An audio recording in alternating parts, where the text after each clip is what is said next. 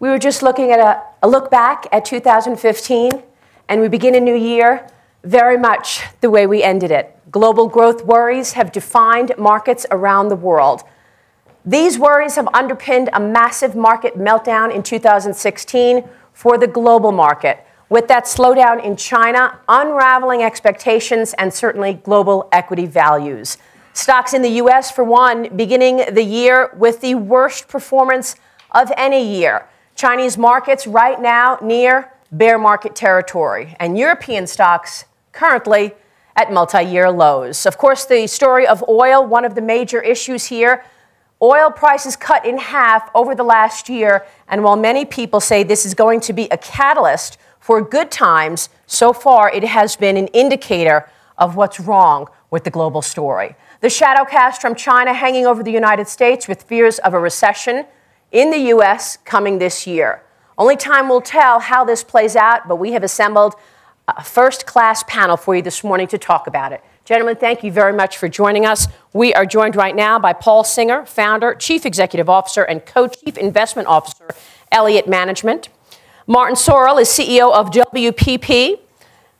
And then we have Zhu Min, deputy managing director, International Monetary Fund. And also joining the panel this morning, Ken Rogoff, professor of economics at Harvard University. Carlos Ghosn sends his apologies. He is en route from Zurich as we speak. Thanks very much for being here, gentlemen. Paul, let me kick this off with you. Do you agree with the assessment that was just made in terms of what's behind this market meltdown? How do you see the state of the world today?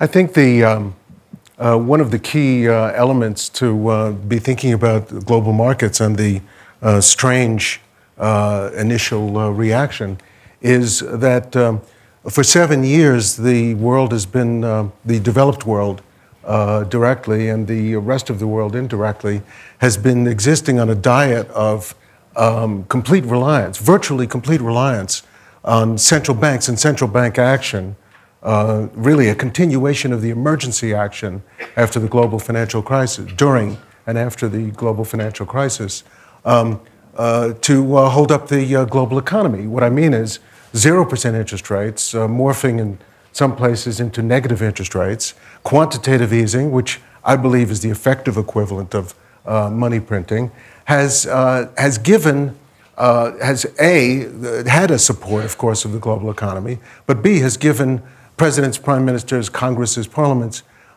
sort of cover to basically do nothing in the way of structural reform. So the developed world has been growing very slowly over the last 7 years.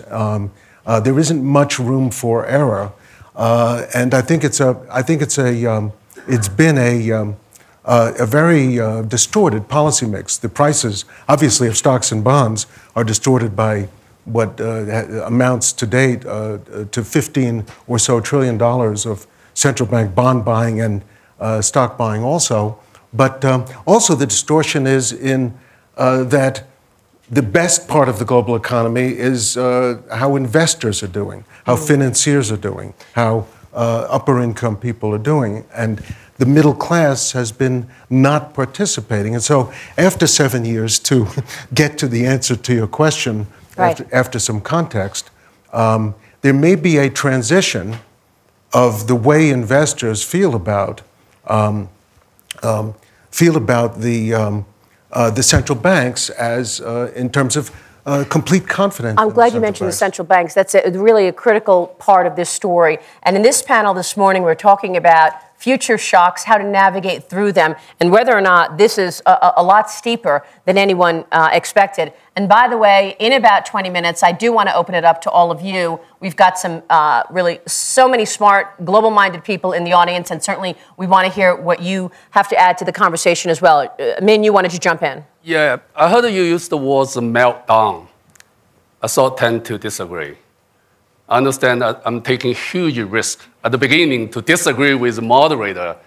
So I expect some unexpected consequence for my disagreements. So you're disagreeing on the assessment of what's behind this meltdown that we've seen in global markets? No, the first issue is I don't think the market melted down. Okay. The market in the process adjustments.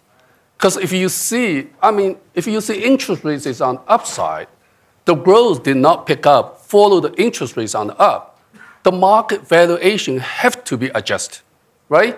Yeah, good point. Yeah, we have lost $2 trillion in market value in 2.5 weeks. That's why I called it meltdown. When market adjusts with all these uncertain volatilities, it can be overshooted, but it's not a market meltdown. I would say in the next 12 months, if you see the interest continue on the upside, if the growth not pick up as strong as interest pick up indicated, why was the meltdown delayed? Why didn't it happen immediately after the Fed? It's a great question. Yeah, what took the market so long to figure out that the economy was a lot weaker than people expected? Well, when the Fed raised the rates, you have a very good point. Because Fed did the good communication, people understand. We didn't have the real shakedown until after the new year. So was that driven by concern also about China? China was a part of that, but I think the more important is at the end of the year, people see more growth story. Mm-hmm. Because the valuation is very much driven by growth. Before you started to drop your GDP forecast. Yeah. But I think I don't think IMF played the key role here, okay? We do forecast, but we do reflect the global situation. I think that's a very important thing. So I think we should continue to have this idea in mind. We should continue the market will adjust forward. We should point out that the IMF has cut global growth expectations how many times in the last 6 months? Twice? No, that's very true because we see the growth getting slower and slower. Okay. But 2 points is very important. Number one, we still have a growth. 3.4%. But not enough. 3.4% for the globe. Yeah, for the globe, yeah. Okay. I think we still have a growth. I think that's very important. We're not below 2%. I think it's absolutely important number. Right. And number two, on the growth side, we also did a study. We say in the next 5 years, the potential growth is not the growth is getting down gradually. The potential growth also getting down. So longer term, you're looking at growth coming down and down and down. Exactly. Yeah. So that's important, have important implication for the market. We probably will see more market adjustments for. More on this market adjustment. But Ken, you have been a bear on China for a long time. Yeah, I mean, I don't think there's any question that what set off the most recent events and even the last half year has been concern about China. It doesn't mean that China's definitely growing slower, but it's sort of been the myth in the market that China could never, have a business cycle, that it was just a constant, a perpetual growth machine. And I think that nervousness has kicked in. Now, coming to Paul's point, I mean, it isn't so much that the Fed hiking the interest rate microscopically is what's driven this. What's driving it is the central banks are not coming to the rescue. I mean, people have been saying, when there's a recession, the Fed typically cuts interest rates 4 or 5%, and the European Central Bank maybe 3%. Well, there's no room to do that here. So I again stick my neck out a little bit, but I mean, I think the next year is going to see a lot of risk in emerging markets, and in China, Russia and Brazil are already having recessions. I think the United States and Europe, you can have a recession in any year, but I wouldn't say it's incredibly elevated at the moment. I don't think it's a question of the Fed not coming to the rescue or central banks not coming to the rescue.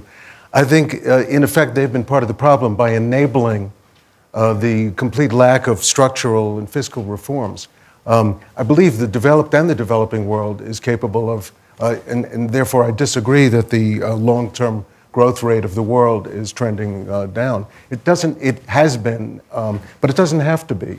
And what I mean is that a better mix of policies, tax, regulatory, education, training, retraining. Let's just talk for a moment about technological destruction.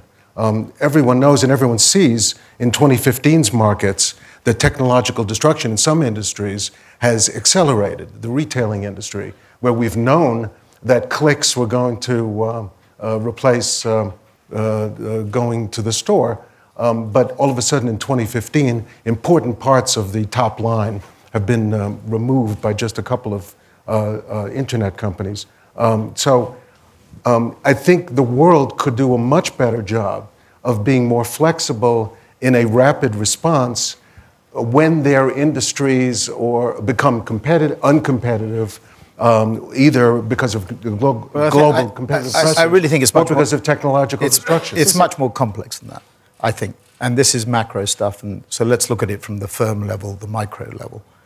I think we underestimate the impact of that weekend in September 2008. The weekend that Lehman went under. Yeah, the impact on consumers. You know, why has the oil price fall, which is effectively a tax cut, not had a more fundamental impact on consumer confidence? Because I think people are still cautious. At the corporate level, it's even worse. So let's take what Paul just said about technological disruption. So you have two situations. One is you're facing what we've just touched on, a world that is growing slowly, that post-Lehman, with the exception of the snapback in 2010, which surprised, it was V-shaped recovery. 11, 12, 13, 14 has been slow and steady growth, with relatively no inflation, therefore very little pricing power, therefore firms very focused, particularly legacy firms, on cutting costs. So that's one thing.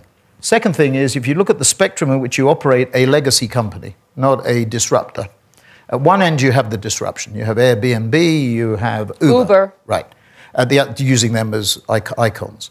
At the other end, you have the 3G zero-based budgeters. I remind you that ABI now, the zero-based budgeting company, has a market cap of 200 billion. Its second string, Kraft Heinz, has a market cap of almost 100 billion. So we're talking about between the two in one sort of group, 300 billion. You have Coty buying 12.5 billion worth of assets from Procter & Gamble, Reckitt Benckiser, all of that. So that's the other end. In the middle, you have people like Paul, Dan Loeb, Bill Ackman, Nelson Peltz, who are putting pressure on companies for short-term performance. The activists. Yes. They want now, change. If you put those three things together, that's a pretty difficult cocktail for a CEO who on average lasts 5 to 6 years, a CFO who on average lasts 4 to 5 years, and a CMO, a Chief Marketing Officer, which obviously impacts our business particularly, who lasts 2 years. Hallelujah, that's up from 12 months ago when it was 18 months. In that world, I don't think, what do we see? As Min said in the green room, we're not seeing capital investment. In fact, capital investment has come down recently. And you're not seeing pricing power. No pricing power. Where is it? So the standard firm, if there is one, at the micro level, is unwilling to commit and make investments. Ironically, paradoxically, it is those companies that are protected by what the corporate governance wonks don't like, i.e. concentration of voting power, that I think are the best models. So if I take a Rupert Murdoch, for example, I'm not saying that because we happen to be on a Fox Business program, but if I take a Rupert Murdoch, if I take a Roberts family, if I take a Zuckerberg at Facebook, because they have an ownership in the company, voting control. A geared structure which offends corporate governance, you know, one man, one vote, one woman, one vote, but which gives the management the ability to take long-term decisions fundamentally. We joined the long-term group, a McKinsey, Dow, Larry Fink, BlackRock. He's written, I think, to the chairman, CEOs of the S&P 500 twice, saying concentrate on the long term. That's right. So I think that's the fundamental thing that has to happen. Now, I think where Paul is absolutely bang on right is there are some fundamental things that you have to do to make corporates take a longer term view. Some of the things he mentioned about education, technology. Well, they want to take a longer term view, but over the short term, they're not seeing the demand. No. I mean, there is a demand problem. Isn't that right? Yes. I don't believe so. I'd like to respond to two things, two themes that you just talked about. One is the post-2008 environment. It felt implicit in your comment that it almost didn't matter what the policy mix was, that people were cautious, they remained cautious, that impacted demand, that impacted the business climate. I don't actually believe that's true, that policy implicitly doesn't matter. I think better policies, more growth-supportive policies. You're talking about fiscal policy. You're talking about tax reform and regulation. Well, which hasn't come. Which hasn't come. It's monetary policy that's driven it. I mean, how do you explain? But I'm saying that it's the mix of policies post-2008, not just the spirit of but caution. There's some fundamental things. How do you explain that companies are sitting on $7 trillion of net cash, at least, last time I looked at it, relatively unleveraged balance sheets? How do you explain the S&P 500 in 2014 paid back more in dividends and buybacks than it retained? In other words, it shrank. If you took S&P 500 as one firm, it shrank. It probably shrank also in 2015. So we've gone through 2 years where the biggest companies in the world have taken a view about the world economy which is limiting. and is not expansive. It has implications for employment and everything. One of the main reasons why they're taking that view is that the policy landscape that they face, in two respects, supports those actions and that attitude. One is that the policy mix is not welcoming. Capital will go where it's welcome. So what do we Absolutely. what do we have to get governments to do? But I Stop raising taxes. I would also put deal with regulation and make regulation rational. I'm not a deregulator. This is a really good point, because over the last 7 years, all we've had was central bank policy. And so we haven't seen the kind of fiscal policies that you're talking about, Paul. Ken. But I'd also say the financial regulation that's come in and also the general environment's made it very hard for small and medium-sized businesses around the world to invest. There are a lot of measures of monopoly power in major economies that's increased. And I think these companies are holding back from investment, trying to regain pricing power, because they're not under pressure from the small and medium-sized businesses that might have been coming in and competing. So I think it gets even worse, because the M&A activity that we saw last year, I think it was a record year. John, record year? M&A? Yeah, it's a record year. So what was that activity? That was cost-based. We ran out of options, or they ran out of options to reduce costs, so let's get another cost base in to reduce costs. And by the way, the way we analyze M&A, how do you analyze M&A if you're a commentator? I have a comment about the M&A story in a minute I want to share with you. Yeah, I want to back to this investment issues. The $7 trillion, why it's sitting there, don't do anything. And Alan Greenspan showed me one of his chart, tell me today, the corporate cash investments to the cash ratio as lower as 1930. Mm-hmm. So why the corporate don't invest? I think that's the key question for the growth. We found today, globally, in terms of investment to GDP shares today, is below than 2007. Exactly. And when you speak with bankers today, and this is the point that I wanted to make, we just had Jamie Dimon from JP Morgan on the program the other day, and one of the issues I see is much of the lending that we're seeing to corporates, the lending is going toward M&A. Yeah. The lending is not going toward CapEx increases for companies to spend in their business. I think that's a telltale sign. Yeah, I think so. Set a policy framework to encourage a corporate sector to invest, provide the transparency and the certainty. I think the uncertainty is a big issue. If you ask the world, I think Martin, you ask 1,000 CEOs around the world, why do you don't invest? People will say, number one is uncertainty. The uncertainty about the market, about the future, about the growth, about the tax policy, Absolutely. And about the financial market, because rates is so low, they expect rates going up. How far, how soon?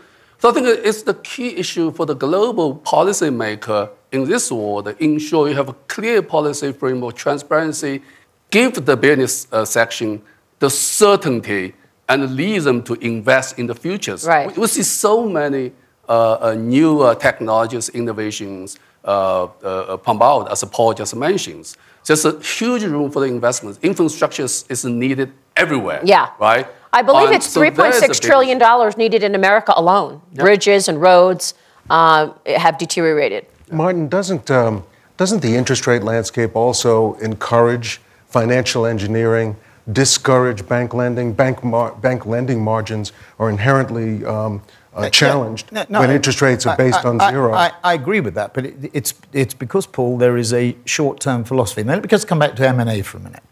How do you, as an investor, evaluate M&A in the companies in which you invest? You look at the cost synergies that they get, you tax them, you apply appropriate multiple, and if the resultant sum is greater than the premium, it's a great deal. If it's less than the premium, it's a lousy deal. If that company comes out with revenue synergies, they get laughed out, right? The interesting about SAB, Miller, and ABI, I remember, is if beer consumption in Africa rises to levels that we see in the Western world, that's a massive impact on the top line and profitability of SAB Miller. But those sort of things really get ignored. In fact, Lex, Breaking Views, and the others really laugh them out of court. It's a focus on cost, it's a focus on short term, and frankly, I think activist investors do have a responsibility. Activist investors tell us that they're long-term, not short-term. I don't think that's how they're perceived. It depends on which activist investor you're talking about. Certainly some are more short-term than others. I mean, let's explore this for a moment, because I think it's important and I think it's interesting. provocative, but interesting that one of the... I'm deliberately trying to be provocative. Thank you, and I thank you for that. It's interesting that one of the really good managers in the corporate world is raising this point. You don't have that many peers at the moment. Can always change. But let's talk about it. Let's start with the concept of short-term and short-termism. A little-known fact. Elliott is among the firms you mentioned as activist investors. It's only a part of what we do. We're a multi-strategy fund. But our equity positions, our activist positions, our holding period over a long period of time, we've measured this over many episodes, is longer than the average institutional holding of common stocks. The average institutional holding of common stocks is a year and a half or something like that. And ours is longer. And when you take an activist position, you're looking for change in how long? Well, can I address that in a moment? But so the entire world has drifted towards shorter and shorter because this number, the institutional holding driven by period, the incentives that fund managers get, because the criticism of corporate incentives, they're not long-term enough. Institutional investor incentives, I agree with that, are too short-term based. I agree with that. But whatever you say, the perception is the reality. The perception is that activists are short-term. So what I would recommend is a very high-level, mainly television corporate advertising campaign. But I think what position right. We appreciate the advice. We hope you don't charge for it. I love that. That is your solution. I think what Jumin said Ken Rogoff, go ahead. What Jumin said about uncertainty is a big driving force here. People are very nervous about what the long term is, and that's holding back investment also. I mean, and if you want to know why there's short-termism, it's because they're nervous about the long term. Right. But Ken, let me ask you, we started earlier on China. Should the global markets be reacting so closely and immediately to the happenings in China? I mean, do you think it's warranted for us to be so worried about the growth story of China right now? For emerging markets, absolutely. I mean, they're commodity exporters, not just oil exporters. This has been a big driving force. It's not all China. There's also just a cycle of investment. When metal prices are high, there's a big overinvestment. There are long lead and lag times.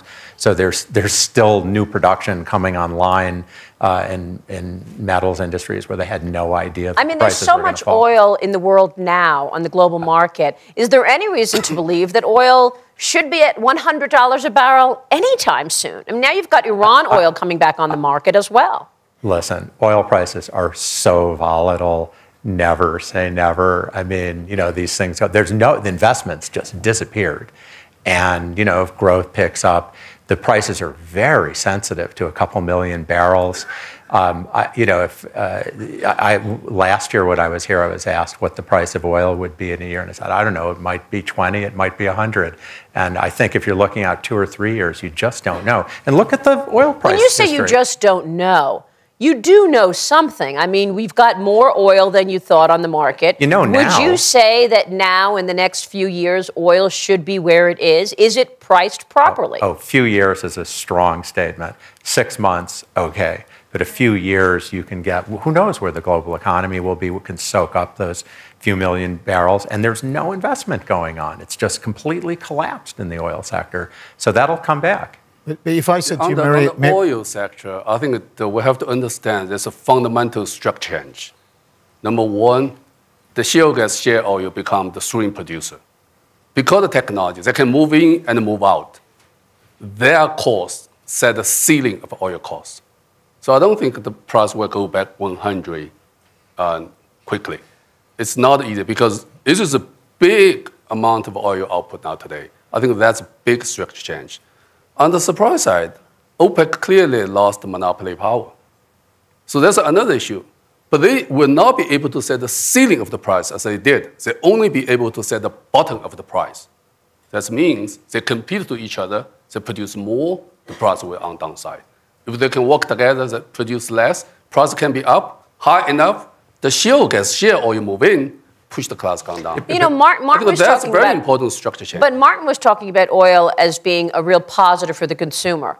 And over the last year, I think it's been more of an indicator of where we are in the world. world. Counterbalance of the impact on the emerging markets or fast growth markets. But you have the Iranians coming into the oil supply situation as well. You have the Saudis unwilling to cut off oil and see the oil price and the impact on the economies. But just come back to, if I said to you, Maria, what was the price of oil per barrel when John Brown at BP bought Amoco and Arco in 2001? 2001, I want to say $10. It's exactly right, $10 and $11. And we're complaining about a $20 price. So yeah, I remember. It has been highly volatile. But if you look at it from a micro point of view, from a CEO's point of view, you come to Davos. I just jotted down before we started what are the major sort of risks that we and our company see. So China, oil, Saudi Arabia, migration in Europe and elsewhere, US political situation, Brexit, cyber. I mean, you put that little lot together. What is anybody going to do when they're looking at their budgets for 2016 or beyond? They're going to be very conservative. So I don't think this is a particularly gloomy scenario, but the new normal is a low-growth world where inflation is probably under too much control because we'd like a little bit of inflation to get some pricing power for our clients and also to get something into the wage system. But I think that's the scenario that will continue. This is the new normal, low growth. This is the new normal, yeah, low growth. Because by definition, the system couldn't sustain pre-Lehman growth rates because it blew up. By the end of this panel, I certainly want to find out where the growth stories are. I recognize this is a new normal. We're talking about a low growth story, but we all want to find out where the bright spots are. But Min, you wanted to jump in. Yeah, you also raised a very interesting question about the low oil price and why it did not push for the consumption. Because there's also a structure change. When we say oil price drop, we always say it's just a redistribution of the wealth, right, from export to the import. And before 10, 15 years ago, the export have very lower consumption elasticities. They save 3/4 of their profit into the overseas investments. So stimulating for the consumption is limited.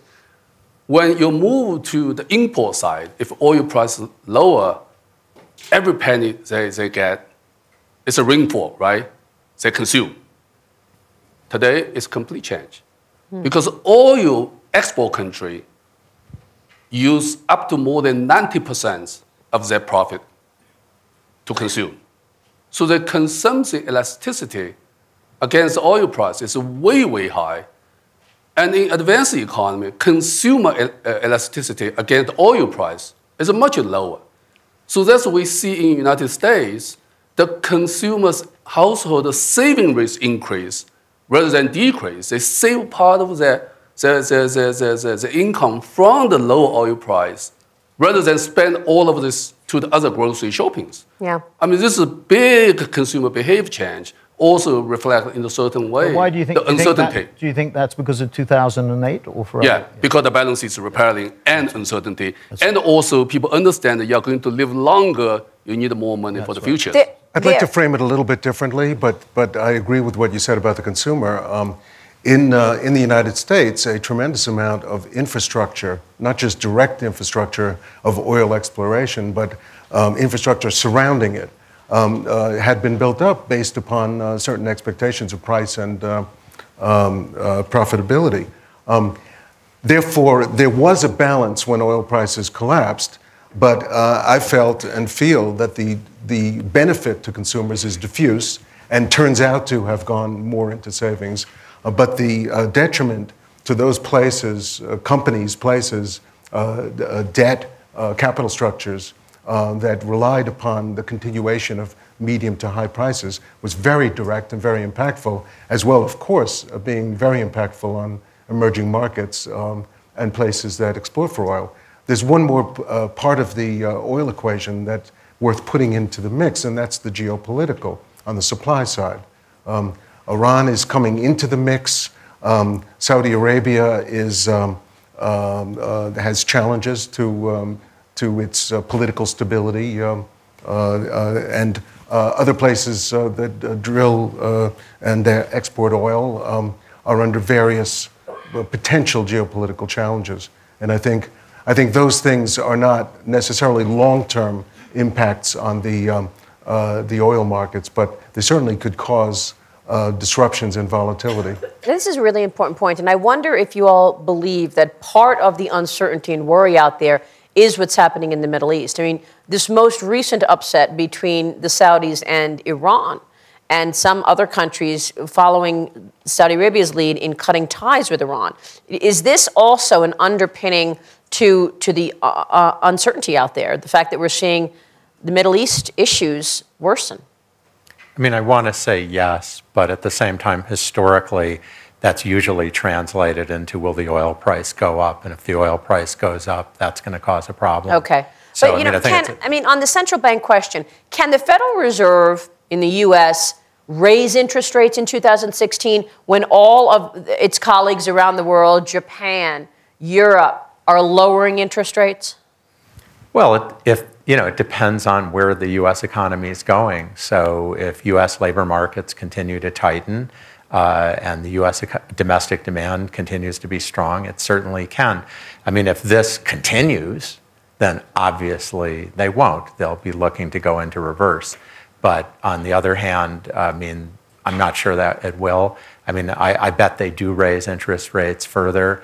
I don't think that's a decisive factor in what's going on. The strong dollar has put pressure on U.S. multinational profits, and that's caused more of a trigger on this issue of cost control. And if I look at the 16 budgets, when you look at the strength of the U.S. dollar, that's causing more pressure in the system to cut costs. It certainly hits the stock prices and U.S. profits. It doesn't necessarily translate quickly into employment because everything's priced in dollars, and the short-run impact there is not as large. Just come back to the question you raised. I mean, if an economy is growing at 3 or 4, whatever it is, that means that certain sectors can grow at sort of 6 or 8, and some can go at 0. Some can be at negative, some can be at higher positive rates. Now, just take the automotive industry, which is key. And I just went to CES, and I went to the Detroit Auto Show. A lot of technology now in the auto business. Well, you see more technology at CES on auto than you do in Detroit, which is interesting in and of itself, because it tells you a little bit about the disruptive technology. But if you're running an automotive company, what do you face? Singapore has an RFP out for a driverless car zone, which, as far as I know, Google are bidding for, GM is bidding for, and Continental are bidding for. Oslo has announced it will have a car-free zone by 2019. I think another city is already triggered. This is really interesting. Most mayors will do this. Milan is in the midst of a car-sharing experiment. It's reduced the sales of autos by 10%. So if you're running an automotive company, which is a legacy company, you have to switch. And by the way, another thing, 3D printing. I saw a 2-seater sports car, full size, which was 3D printed with the exception of seats and tires. Are you kidding me? No, absolutely true. Unfortunately, it was on CNBC, Sport Box, but it was. So it can't be true. No, so we saw it. I didn't see it working, but I saw it. That is fascinating. So what does this mean for somebody who's running? And so you have to make some big bets. Yeah. Unless you're insulated, you take Ford, which is our largest client, it is insulated. Well, it's also doing driverless. It's trying to do its own driverless. It can make the investments that it needs to make. I agree. There's a massive attack on the global auto business right now. How many people in the audience would put their family in a driverless car? How many people would not put their family in a driverless car? It's interesting. More people would not. But the truth is with a driverless car, you don't have to worry that the driver is texting. You don't have to worry that the driver didn't get enough sleep, had alcohol last night, and the driver knows everything, or the driverless car knows everything around them. Although I think I might be with the people who are not going to put a family in a driver. I don't know why, but it's interesting when you look at disruption. Yeah, but the point is that people who, and most of the businesses we're talking about that have an impact on employment are legacy businesses. I'm using that word. That's a bad word to use, but they're rooted in older technologies. The disruption causes tremendous disruption to long-term thinking too, unless you're insulated. And I think it's really interesting that the companies that we deal with, are the insulated, that do well, I think, are the insulated companies. Well, go ahead, Ben. Yeah, on the technology side, I mean, Paul and Martin, mentioned all this new. Everybody see so many new innovations in the product pump out. But the mystery is the key issues. We see productivity still on downward trends, right? So there's only two answers for that. Number one, that's a measurement issue. Right? So they are not properly measured into the GDP growth or whatever. And I think that's possible. We still don't know how to measure those issues. But clearly, another issue is those technologies haven't been industrialized. I think that's very important. We haven't seen the things that bring all the technology together. I mean, the driverless car could be one, but until it's industry and commercially in the scale, it's not there. See, I think healthcare, the disruption going on in healthcare, and the fact that we have such longevity now is really one of the growth stories. We have to get the growth stories where you all believe there is growth and will be growth in the global economy. And I also want to get to the issue of liquidity, Paul, which you mentioned to me earlier. But first, let's get some interaction from the audience. Question for our first-class panel right here. We have microphones walking around, and we would love to hear, yes, sir, right here in the front. And John Studinsky as well. Thank you. The subject of this panel is preventing future shocks. We have talked a lot about the past and the present, but I would like to hear what should we do fundamentally to prevent future shocks? Thank you for that very important question. Paul. I think the most significant thing that can be done to prevent future shocks that are preventable is deleveraging the financial system. Over a period of 40 years or so, the major financial institutions in the world have evolved from being banks to basically being banks and investment banks together with the largest and most leveraged trading firms on the planet through the use of derivatives. Each one of the major financial institutions has a balance sheet that looks something like $150 to $200 billion of capital, equity and preferred, $2 to $3 trillion of assets, balance sheet assets, and at present, $40 to $80 trillion notional amount of derivatives. It's still opaque, it's still highly leveraged. These derivatives are largely, although notional amounts are not the proper measure of risk, among that, those trillions are the effective equivalent of balance sheet assets, but you can't figure it out from disclosures. And so there's no reason, in my view, why major financial institutions shouldn't be margined like customers so that they are sound. If they were sounder, and I disagree with Sir Martin in the way he framed the growth up to 2008 and then the growth subsequent to 2008. It wasn't that the economy crashed or the global system crashed because it couldn't grow at those rates. It was that it was over-leveraged and very vulnerable in a way that policymakers, financial institution heads, as well as investors didn't understand. And so deleveraging the financial system would go a long way towards, and is the single biggest element. Now, we've seen a lot of deleveraging this year, by the way. So you're saying deleverage if you're a corporation, individual, government, just continue the deleveraging. I'm talking about the financial system, Just the financial institutions, and it has come down. But if you look at 1970 or 1980, 2007, and today. So today, the leverage is lower than in 2007. But 2007 was insane. And today, compared to when banks were sound and weren't primarily trading vehicles. That's good. I would argue preventing future shocks. I would argue that the leverage increased the growth rate. The corporate sector is probably deleveraged to a very significant degree, and to some extent, you've got a lot of capital at this point. A lot of over. In fact, it's the opposite with the corporate sector. I think the corporate sector has to be encouraged to take risk. Yeah, I think the deleverage is important, but it's not enough. I mean, what else? How else do you prevent future shocks? The key challenge for your question, we're suffering in the past, we're going to continue to face in the future, we still don't fully understand is the global interconnectivity and the spillover. We live such close interconnected world, and every small activities, events will spill over across the whole financial market.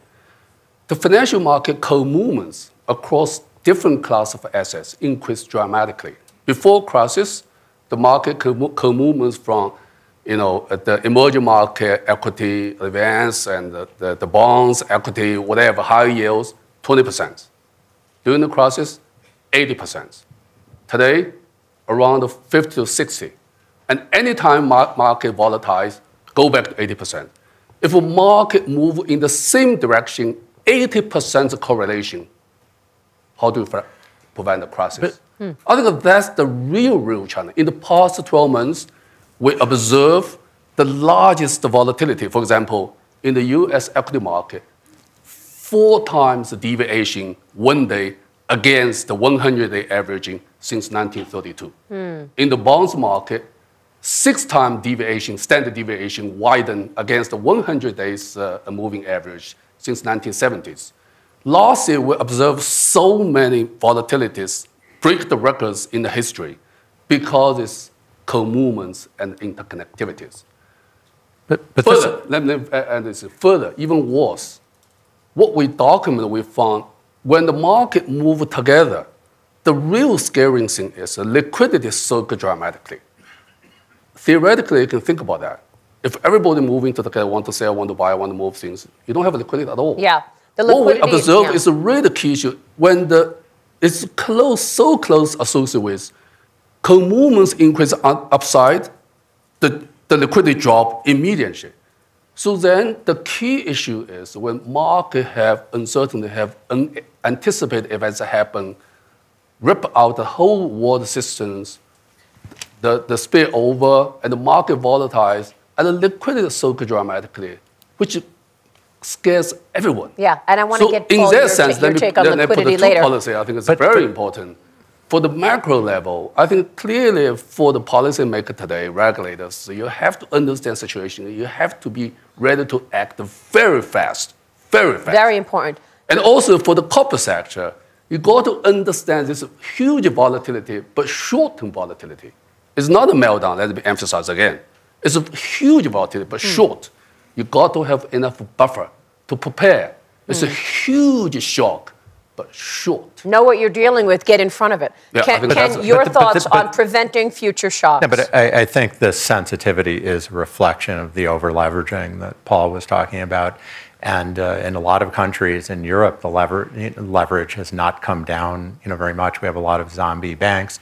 China has been leveraging up like crazy. The United States has sort of had microscopic deleveraging in some sectors. You're talking about the financial sector. Yeah. Well, the financial sector is deleveraged more. No, I think the way forward in the financial sector is to require much greater equity for banks and to have new financial instruments that are less sensitive to bank runs and such.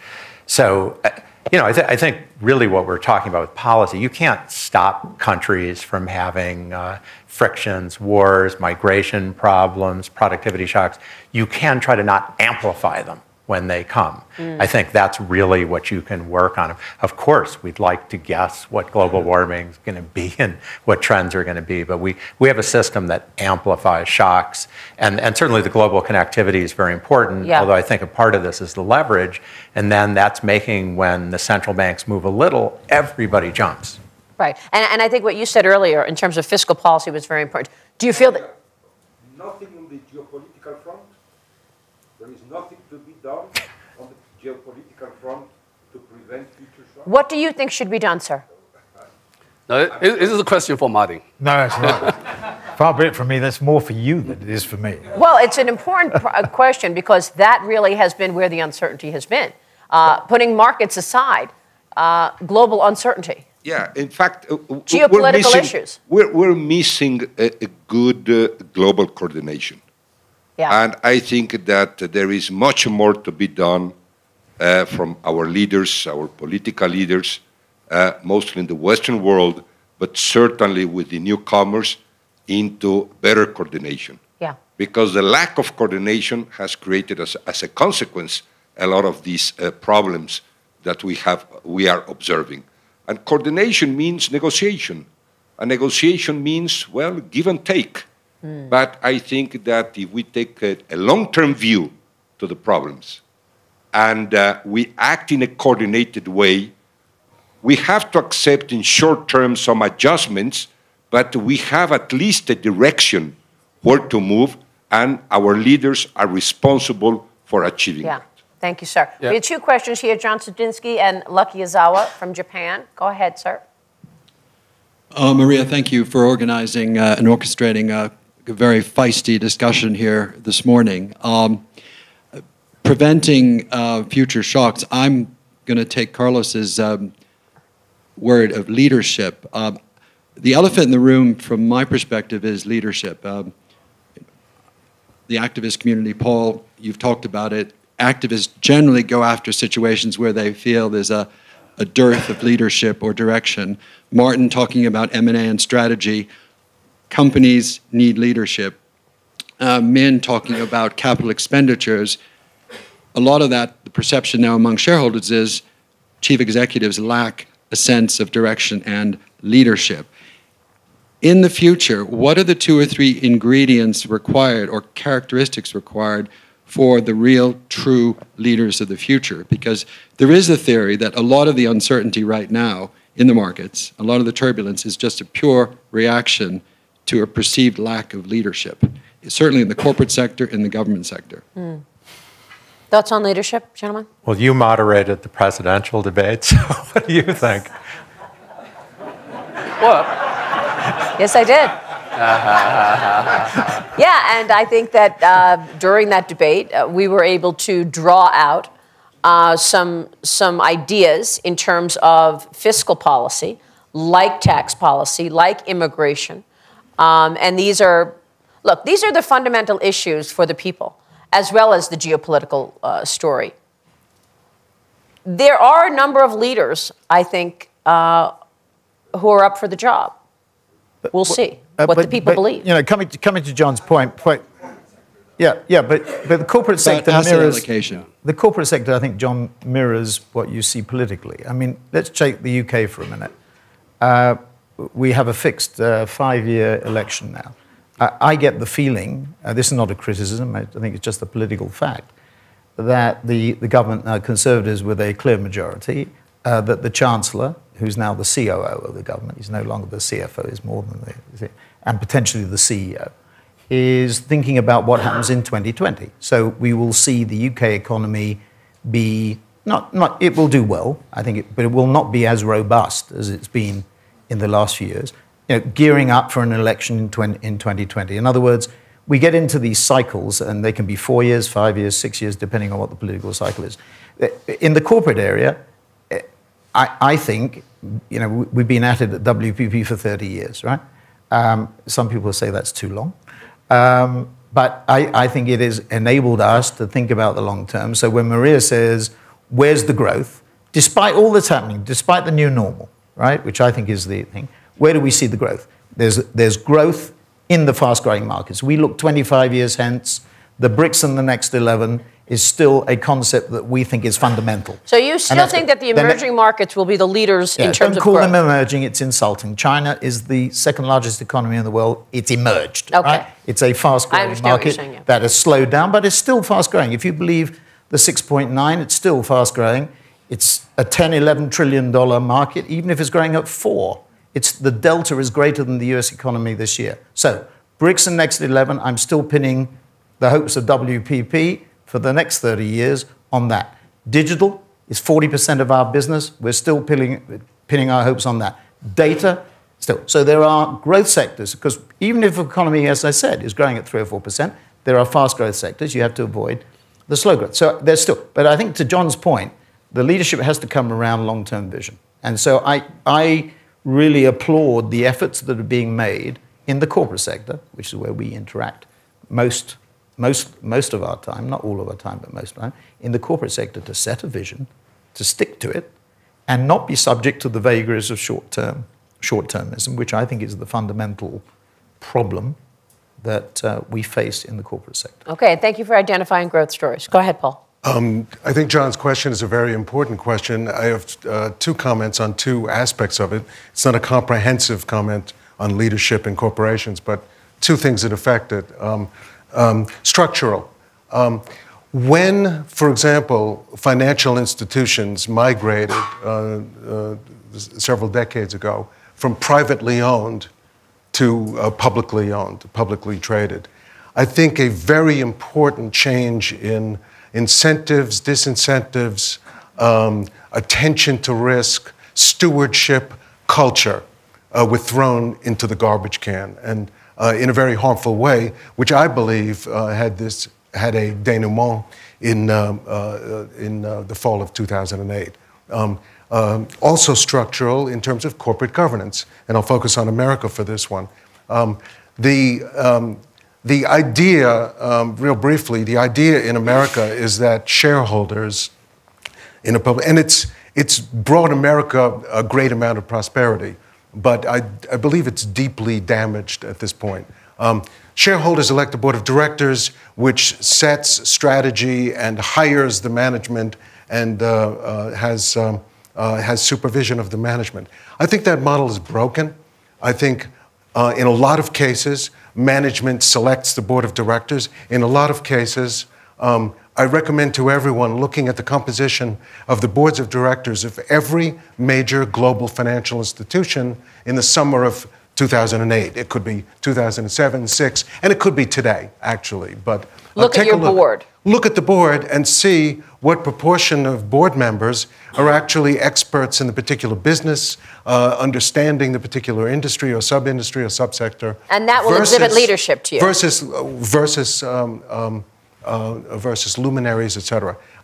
The leadership point is that the leaders that are selected by a process that they're not selected, they select the boards and they're entrenched, and the institutional community just reflexively supports them, which is evolving and changing. Yeah, this is a very good point, yeah, Paul. In that world, you get leaders, you get some great leaders, you get some very ordinary leaders, and you get some people that shareholders and stakeholders, because debt holders are also. How would you alter the structure? I'd actually, that's a great question. I'd actually address it in the United States legislatively and by rules concerning separating elections. Chairman and CEOs? I don't think that's such an impactful. But make sure that people on the board have a clear understanding of the business, where it's going, not just that they have a relationship with the CEO. I think that's something that could be self-selected, but yes, that very would be important. We have about 5 minutes left. I certainly want to get Min and Ken and Paul your ideas in terms of where growth is, but we want to hear from Lucky Izawa right now from Japan. Real quick, Lucky. I'm Lucky Izawa, BlackRock Japan CEO. BlackRock Japan. Yeah, I changed. Thank you very much for the very interesting discussion. It's the last 3 weeks, world is turbulence. It's especially Japan. It's the stock price market is terrible, but we have to think about the more and more longer term vision. I am on the base of the long term view. He asked the question: the leader's role of the for longer term vision. Mr. Singer replied, very good answer. The corporate governance or stewardship, this is very important for future. The preventing the future risk is each corporation and make it healthy and sustainable growth. It's very important. And I think 4 things I asked we ask each top management in the world. One is capital investment more. And the second one, the R&D investment more. Third one is the human resource investment to the human resource. And fourth, depending on the company, a wage up. This is on the base of the top management leader, what should do. Generally speaking, Japan, the US, and Europe, the large companies mostly are sitting on the cash. Right. So when are we going to see that cash move and do those kinds of things that you're talking about? Investing in CapEx, investing in R&D. That's something I like to ask them. Seeing wages move higher. Yeah, let me make 2 points quickly, sort of response to your question. The first issue is the gentleman's point, the geopolitical crisis crisis and the risk. I would say this year, the political risk is the key risk.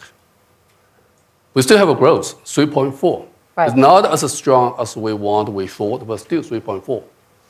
We had a market volatility, turmoil, but market still is not meltdown, as I disagree with you.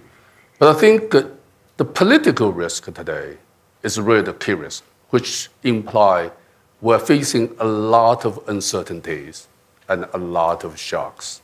I think that's we need to keep in mind, because those things is hard to predict, hard to understand, but things link to each other. I think that's the key issue, is really, if we look into the prevent for the future shocks, that's the key area, although we don't know how. But I think we have to. And you just dinged the capital investment budgets of most major private corporations, the corporate sector, by introducing further risk. No. The second issue is response to your question to where the growth comes from. I would say globally, growth comes from structural reform. Structural reform. Because clearly, we don't have aggregate demand, right? We don't have a fiscal policy space. We don't have a monetary policy space. Interest rates are zero already. That takes me back to what Paul said, and that is things like tax reform. But there's huge room for the structural reform. The product market reform, labor market reform, and the pension reform, tax reform. I think that's the huge area for the potential growth for the whole world. All the politicians, policymakers should put emphasis in this area to promote the growth for today and for tomorrow. Okay, so we need structural reform for growth, and that's where you're finding it. Ken Rogoff, where is the growth in the world, and where will it be? Well, reinforcing this point, if you don't have good institutions, if you don't have good governance, if you don't have good leadership, nothing's going to help. You can have all the technology in the world, you're not going to get growth. We do have a lot of technology. Fourth industrial revolution, I don't know, but a lot of things. A lot of it's frozen up because there's not investment. We've gone through what I call a debt super cycle. China's the last leg of it. We're still emerging. But I think in the long run, if you get these things straight, you don't have to get everything straight, just something straight, some improvements. It's been pretty lame the last few years. Then I think we can see growth, artificial intelligence, the medical sector, et cetera. So exactly, there are growth stories in the world. Final moment here. You mentioned liquidity is an issue, Paul Singer. Touch on that and give me your recommendation for growth.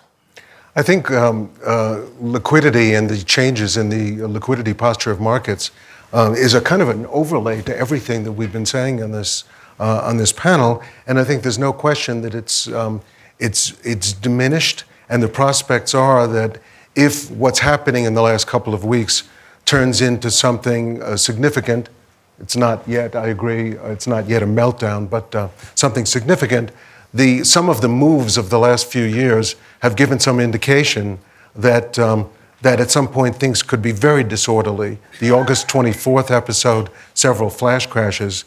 Bank liquidity has been sharply impacted. Anyone here who's a banker knows the constant regulatory pressures to reduce positions, to fire customers, in effect. A lot of my peers have been ejected from prime brokerage. Hedge fund closures. Yes. It sounds like you're expecting things to get worse before they get better. I'm saying that if they get worse, the liquidity posture of markets, a combination of banks lowering liquidity, this new force of sovereign wealth funds, very few people are thinking about that as a liquidity There are also commodity companies that are under tremendous pressure. Sure. We're going to see probably, talking to some hedge funds last night, some bankruptcies, Chapter 11s in commodity sector. Because of the commodities breakdown. Energy. One more element? Yes. One more element. I think very few people have focused on this. To the extent that securities prices, stocks and bonds, particularly bonds around the world, are distorted in price by central bank buying, there's a potential for a tectonic shift if holders of those securities decide that they've lost confidence in central bankers for any one of a host of reasons. So liquidity is a concern of mine going forward. I couldn't put it any better than Ken in terms of global growth. We've discussed the elements, leadership and governance, et cetera, policy. I think Martin and Min, you are a bit more positive. Well, there is growth there. I mean, the corporate sector corporate profits as a proportion of GMP at all-time high? Yeah. Yeah?